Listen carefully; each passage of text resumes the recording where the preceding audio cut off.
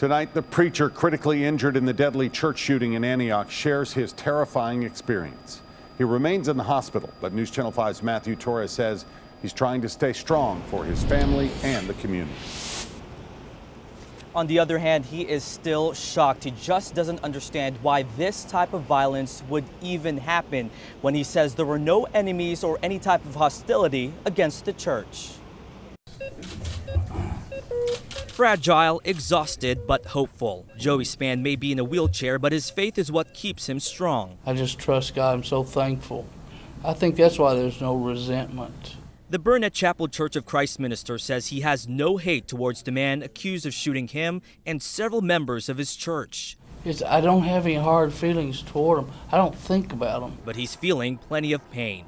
Police said Emmanuel Sampson, a man that actually used to attend the church, shot him in the chest and hand and then opened fire on the congregation. Spann was already in the lobby area. I threw this container at him. When he stepped in the door, he shot me in the chest. Felt like an air gun. The glass around us popping, bullets coming. And he remembers hearing the gunshots from the parking lot that killed Melanie Crow Smith. The chaos would continue inside the sanctuary.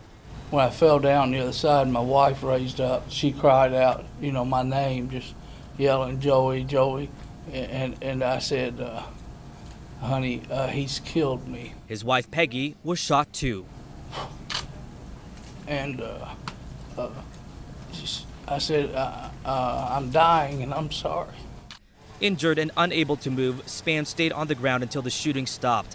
He thought he was going to die. Really thought I'd already died, and that now I was passing over. But 2 days later, he's doing better and finally reunited with his wife. Spann knows he has a long journey ahead, but the shooting won't stop this man of faith. I'm just so thankful to be alive. He, his wife, and 3 other victims remain here tonight in stable condition. He says he did hear about Sampson being a former churchgoer, but couldn't elaborate more because of this investigation. Because of this, he says there needs to be a discussion to make some changes to the church to improve safety and security.